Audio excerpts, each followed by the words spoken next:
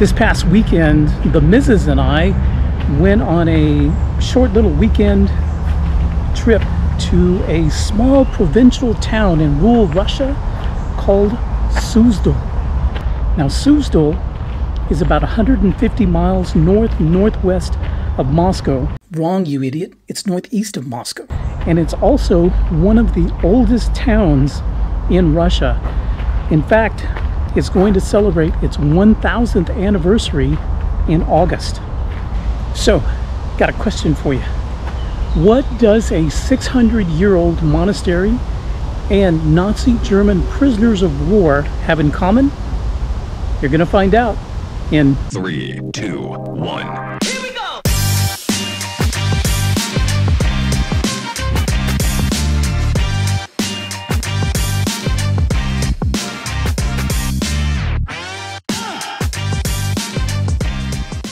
So if you come to visit Moscow and you want to see the, as locals like to call it, real Russia.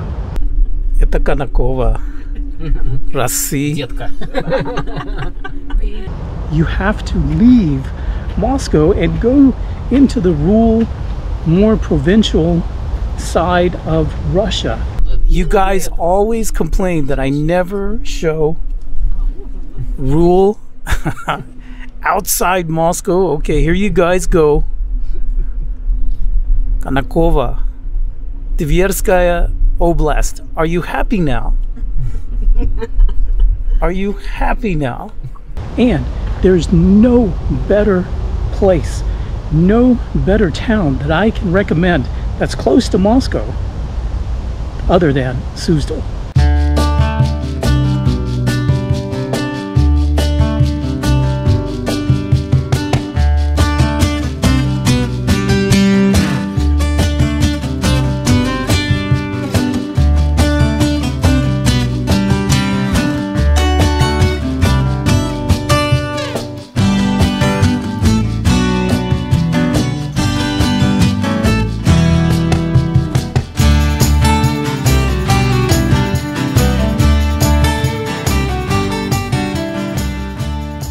Now, Suzdal, the once glorious capital of Russia's oldest province, has over 60 churches. Don't quote me on that. I don't know these things. There are a lot. They're everywhere. Everywhere you turn your head, you see a church. So Suzdal has been set aside by the Russian government, and they put limits on new construction to kind of keep that old, ancient, provincial vibe to Suzdal. I think it's great. It's amazing.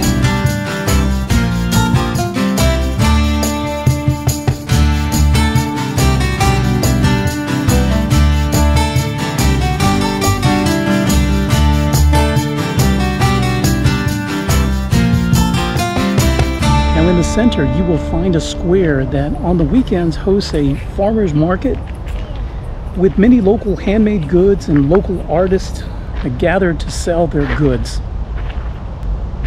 It's really impressive. Now, one of the many things that I love about Suzdal is this Suzdalskaya medovukha. And this is medovukha.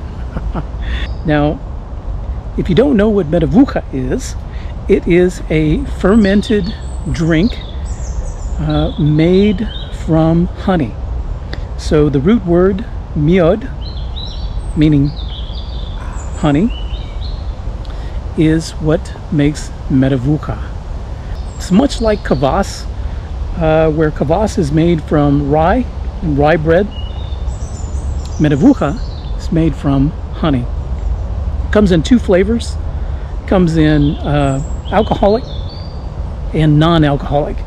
I prefer the non-alcoholic, and it is one of my favorite summer drinks, and it ranks right up there next to sweet Texas tea. Can't beat that on a hot summer day.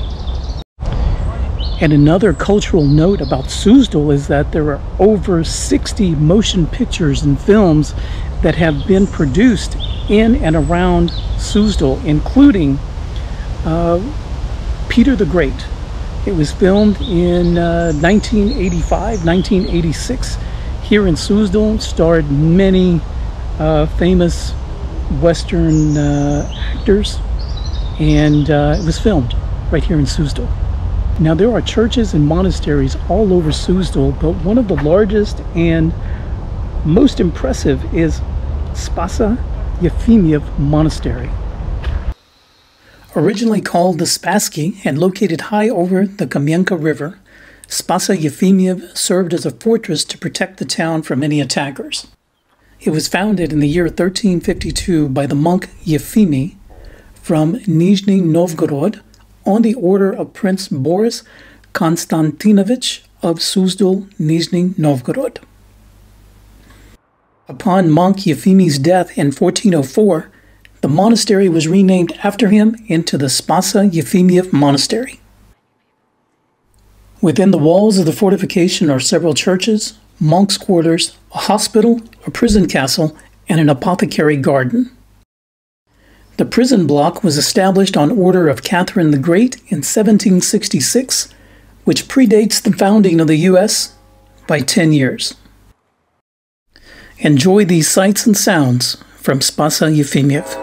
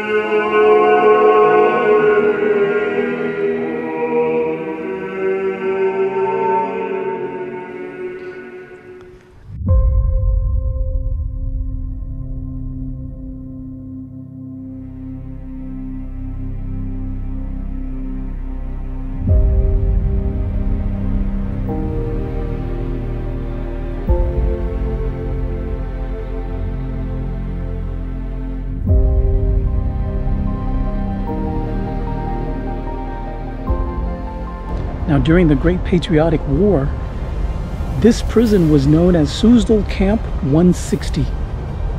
And in January of 1943, it received as prisoners of war German officers and generals captured at the Battle of Stalingrad, which is now known as St. Petersburg. Now, most officers and generals were from the 6th Army, led by Field Marshall Fredrich Paulus. Now, in 1942, Paulus was given command of the 6th Army despite his lack of field experience. That's probably why he got caught. Paulus surrendered in Stalingrad on 31 January 1943. The same day, ironically, he received notification from Germany that Hitler had promoted him to Field Marshal. How's that for karma? Now, Hitler, hearing that Paulus and the 6th Army had been captured, fully expected Paulus to take his own life. Hitler repeated to his staff that there was no precedent of a German field marshal being captured alive. Well, until now. So while in Soviet captivity during the war, Paulus became a vocal critic of the Nazi regime and joined the Soviet-sponsored National Committee for a Free Germany. In 1953, Paulus moved to East Germany, where he worked in military history research, and he lived out the rest of his life in Dresden. It's amazing that this place was actually a prison at one time, because it's so beautiful. And the stark contrast is just incredible, because here you have the outer wall of the prison, and just outside the walls is this magnificent building.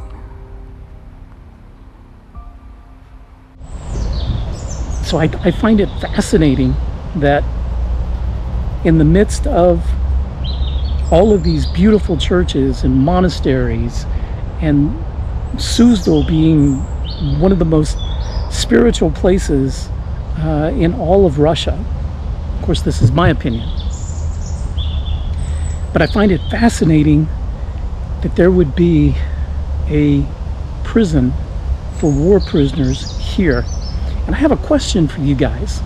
Do you feel that there was some sort of spiritual, maybe on a multi-dimensional level, some sort of transformation for these prisoners of war, being in such a spiritual place? I mean, how can you not have some sort of personal spiritual transformation? What do you think? Tell me, write down in the comments what you think. And before we go much further, let me know, have you been to Suzdal? And if you have, what is your opinion of Suzdal? And if you haven't been to Suzdal yet, if you haven't yet been to Russia, if you haven't been to Moscow, is Suzdal a scary place? Would you come visit Suzdal? Yeah. Now, also located at Spasa Yefimiev Monastery is the grave of Dmitry Pozharsky. If you've watched my video inside St. Basil's Cathedral, you may be familiar with this.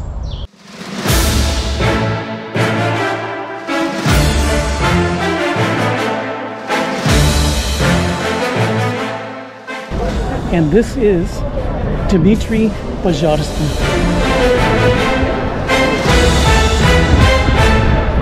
So the grave of Dmitry Pozharsky is located at Spasa Yefimiev Monastery in Suzdal.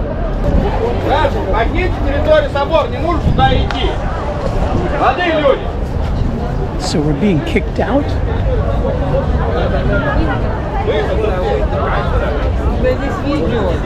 We're being kicked out. So I'll have to finish my story about Dmitry Pozharsky somewhere else.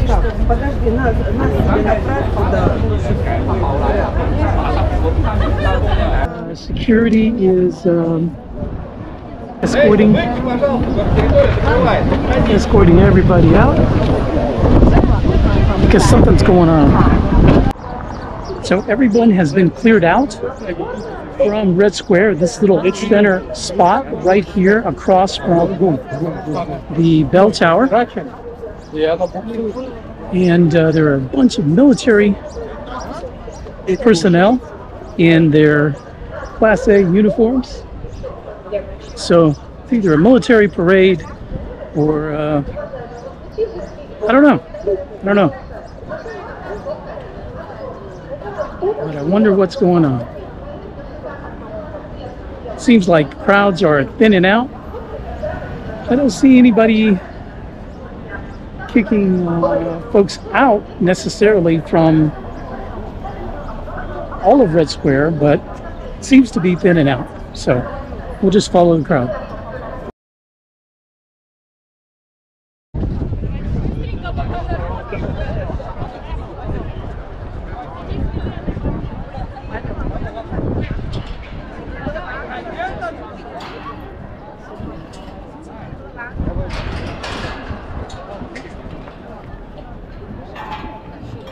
Looks like whatever was happening here is finished, and now we can go back to here. So Dmitry Pozharsky was granted the unprecedented title of Savior of the Fatherland by none other than Mikhail I, I think. Don't quote me on that. Don't quote me on that. Let me see. Mikhail I. So the remains of Dmitry are interred at Spasa Yefimiev Monastery in Suzdal.